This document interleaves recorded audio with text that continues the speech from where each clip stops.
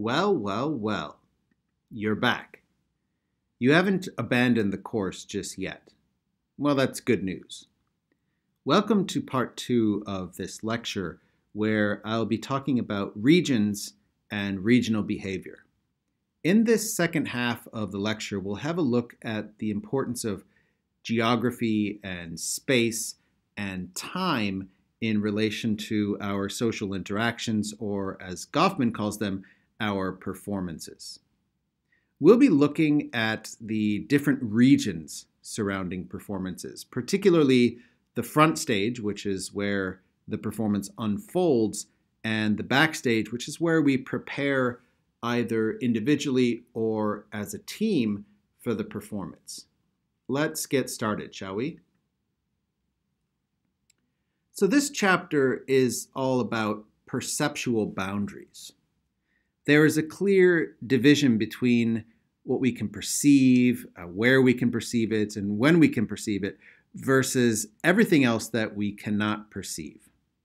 Goffman defines a region as any place bounded by barriers to perception.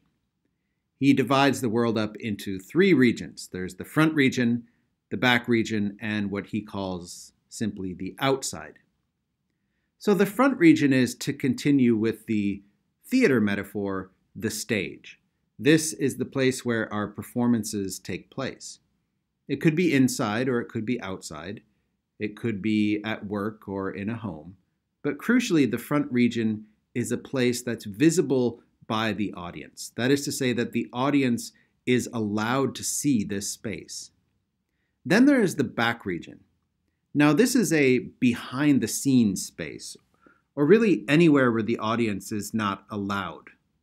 The back region can also be inside or outside, as long as there are no people other than team members in that space. So classic back regions include, for example, our bedrooms or private spaces in our homes, or for example, in a public space, back regions might include the restrooms or the toilets. So these are places where we don't have to perform.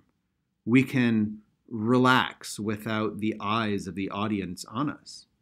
We can rehearse our performances either individually or as a team. We can get dressed up and pay close attention to the image that we are trying to project, or we can simply let our image go because we're in a safe space. So Goffman argues that the boundary between front region and back region can be both spatial and temporal. A spatial boundary means that the front stage and the back stage are located in separate places. For example, the front stage for a teacher is the classroom, whereas the backstage can be, for example, the staff common room, or somewhere in the teacher's private home, or, as I said, maybe the toilets of the school. This boundary can also be temporal, meaning that it changes across time. Thus, for example, the classroom might be front stage when it's filled with students, but it becomes a backstage when the students leave the room. Finally, Goffman defines the outside as virtually everywhere else. This includes places that are neither front stage nor backstage for us. So we know that there's a lot of interaction going on out there all the time in this world, but we can only see a tiny, tiny fraction of it.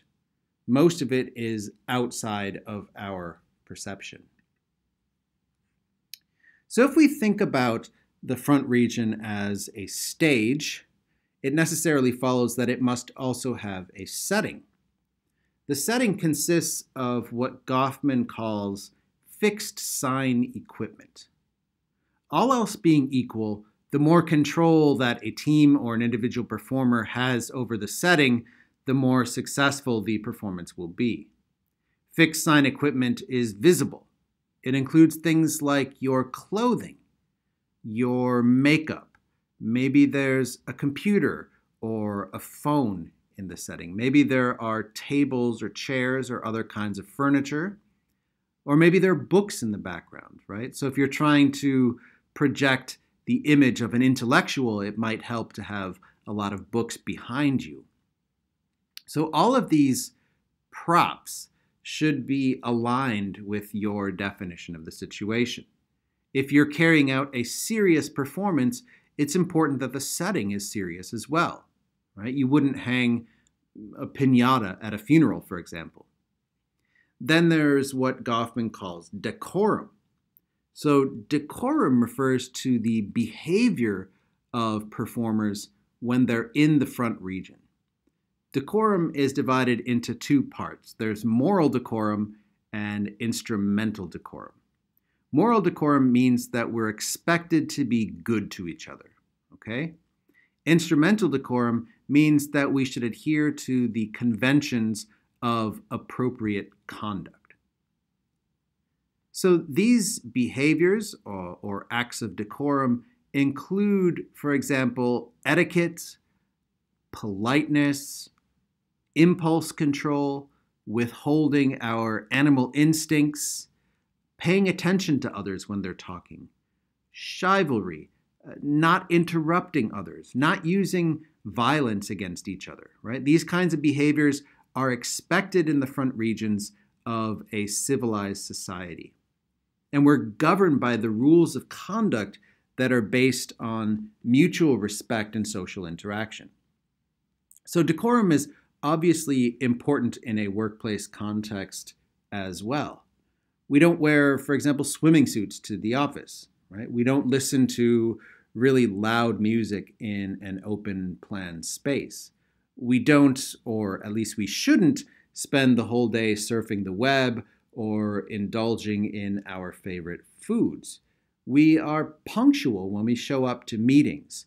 And when other people are speaking at work, we try not to interrupt them, right?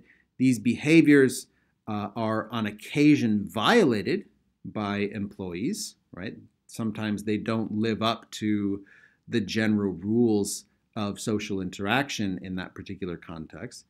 But when they are violated, there are negative consequences for those who break the rules of engagement at work, right? They can be disciplined, they can be punished, or they can even be sacked or terminated.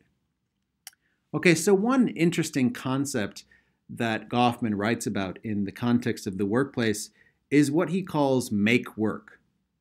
So make work refers to when employees, in Goffman's words, pretend to be working hard in the front region, but in fact they aren't working hard at all. Now, we've all done this before. We create the illusion that we're hard at work, but we're really not that hard at work. I think this brutally honest clip from the movie Office Space really shines a light on Goffman's concept of make work. Slidell, this is my associate, Bob Porter. Hi, Bob. Bob? Why don't you go ahead and grab a seat and join us for a minute or two? You see, what we're actually trying to do here is we're trying to get a feel for how people spend their day at work. So, if you would you walk us through a typical day for you? Yeah. Great. Well, I generally come in at least 15 minutes late. I use the side door. That way Lumberg can't see me. And after that, I just sort of space out for about an hour. Till Space out? Yeah, I just stare at my desk. But it looks like I'm working. I do that for probably another hour after lunch, too. I'd say in a given week, I probably only do about 15 minutes of real, actual work. Peter, would you be a good sport and indulge us and just tell us a little more? Oh, yeah. Let me tell you something about TPS reports. The thing is, Bob, it's not that I'm lazy. It's that I just don't care. Don't care? It's a problem of motivation, all right? Now, if I work my ass off and Initech ships a few extra units, I don't see another dime. So where's the motivation? And here's something else, Bob. I have 8 different bosses right now. I beg your pardon? 8 bosses. 8? 8, Bob. So that means that when I make a mistake, I have 8 different people coming by to tell me about it. That's my only real motivation, is not to be hassled. That and the fear of losing my job. But you know, Bob, that'll only make someone work just hard enough not to get fired. Would you bear with me for just a second, please? Okay. What if, and believe me, this is so hypothetical, but what if you were offered some kind of a stock option equity sharing program? Would that do anything for you? I don't know, I guess. Listen, I'm gonna go. It's been really nice talking to both of you guys. Absolutely. The pleasure's all on this side of the table, trust me. Good luck with your layoffs, all right? I hope your firings go really well. Excellent. Great. Wow. Let's talk a bit more about the back region. This is a place where we can really let our guard down. It's a place where we don't have to worry about being judged by the prying eyes of the audience. We usually take care of our biological needs in the back region, things like urination, defecation, and copulation, that is, of course, sexual intercourse. These things usually take place in the back region. This is also a place where we prepare individually or in a team for our performances. We run through the script in our minds. We think about what we're going to say when interacting with the audience later, how we're going to say it, and what we're going to wear when we say it. Goffman defines the back region as a place, often adjacent to the front region, where the impression fostered in the front stage is knowingly contradicted and prepared for. All of the lies, deceptions, and misrepresentations that we use in front of the audience can be openly discussed here. We ready stage props and equipment. We sometimes rehearse, again, either individually or in a team, our performances, and we look for flaws that can be corrected. When a team member is not performing effectively, this is the place where we can train that person to be a more effective performer. Obviously, the back region must be hidden from the audience because the secrets of the performance are openly discussed and the actors are not in character, so to speak. It's a bit like the Wizard of Oz lurking behind the curtain, hoping that the audience will buy into the false impression that he is trying to project. Please, sir, we've done what you told us. We brought you the broomstick of the Wicked Witch of the West. We melted her. Oh, you liquidated her, eh? Very resourceful. Yes, sir. So we'd like you to keep your promise to us, if you please, sir. Not so fast. Not so fast. I'll have to give the matter a little thought. Go away and come back tomorrow. Tomorrow? Oh, but I want to go home now. You've had plenty of time already. Yeah. Do not arouse the wrath of the great and powerful Oz.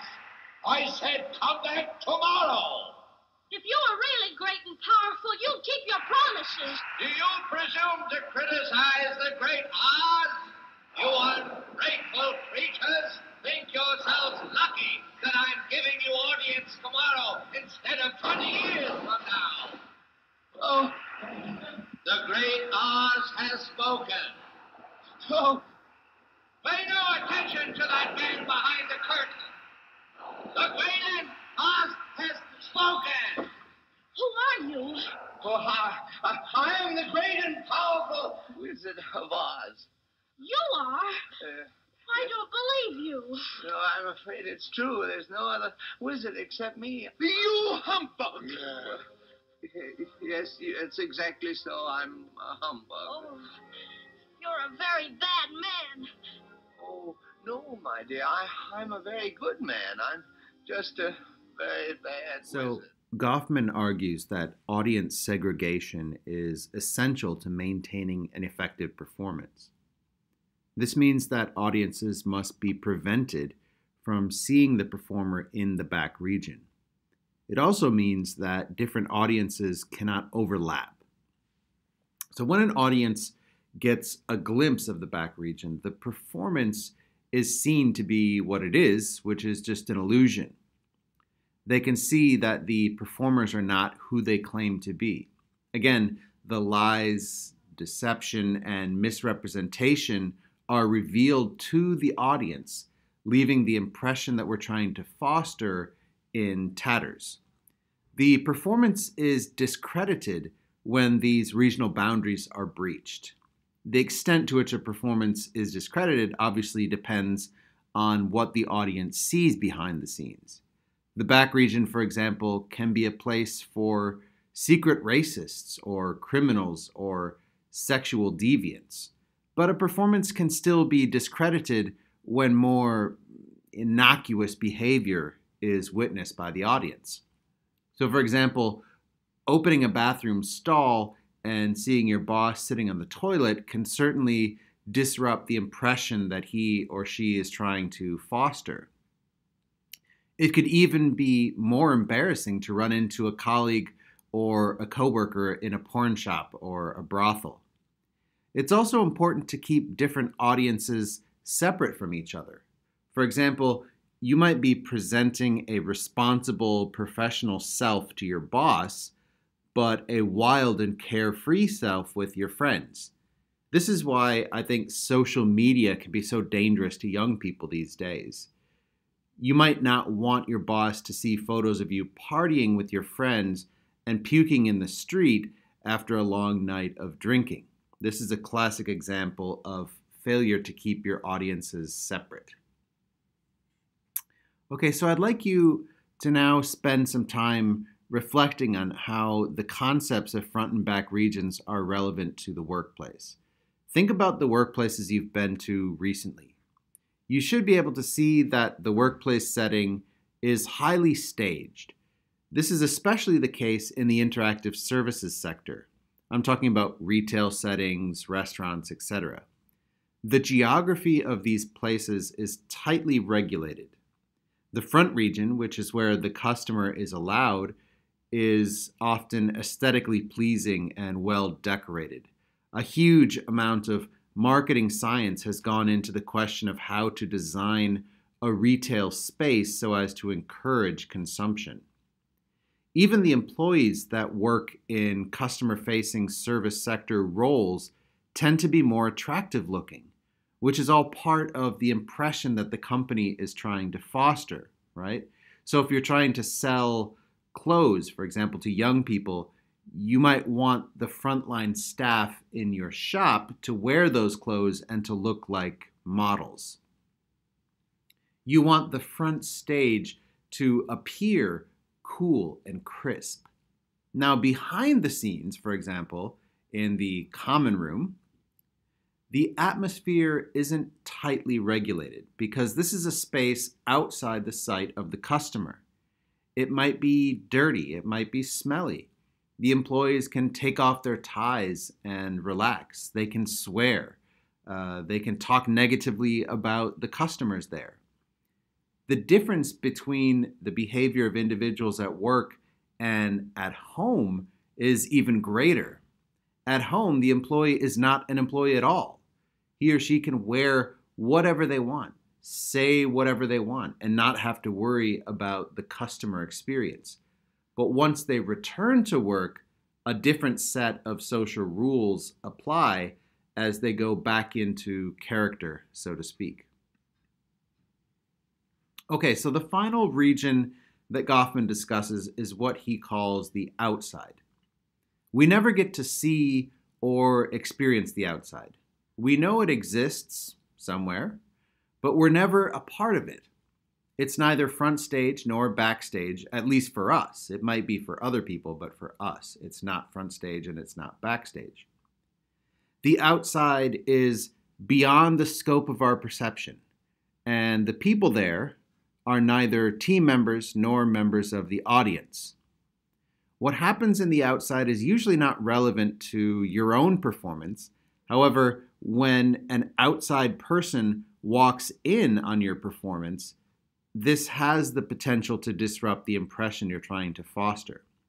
This is why control over the geographical boundaries is so important to effective performance management. If the back region is a space that's locked behind a closed door, then the threat of disruption is obviously low. But if the boundary is more fluid, sometimes people can accidentally walk in on a performance, leading to various problems. This is especially true of your performance, whether backstage preparing for the performance or front stage giving the performance, when it's illegal or immoral. If an employee, for example, is having sex with a coworker in the office, they certainly don't want the boss or a customer to walk in on them. Controlling the boundaries here is essential in that kind of a situation. All right, that draws this week's lecture to a close. Thanks very much to everyone for hanging in there. I'll see you next week when we'll be continuing our exploration of Goffman's dramaturgy. Bye for now.